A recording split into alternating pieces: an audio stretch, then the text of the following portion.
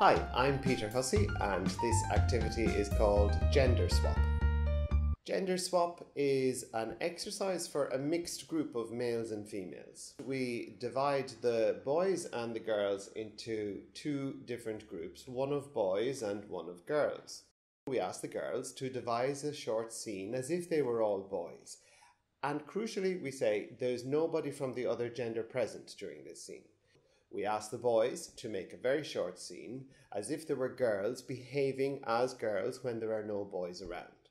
And then we get them to show each scene that they devised to each other.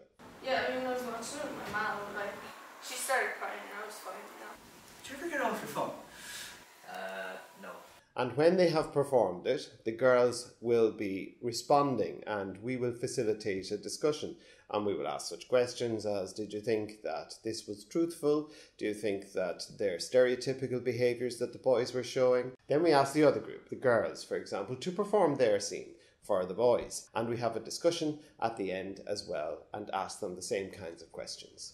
Once we have had each scene performed for each other, we have a general discussion about influences on behaviour and how various stereotypes are performed and what it means to be truthful in your own gender.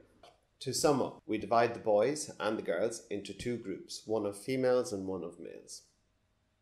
We ask the females to make a scene about how they imagine males behave when there are no females around. We ask the males to make a scene about how they imagine females behave when there are no males around. Then each group performs for the other, and then we facilitate a discussion. For more information on this and other activities, visit www.dramaforyouthwork.eu. The link is in the description.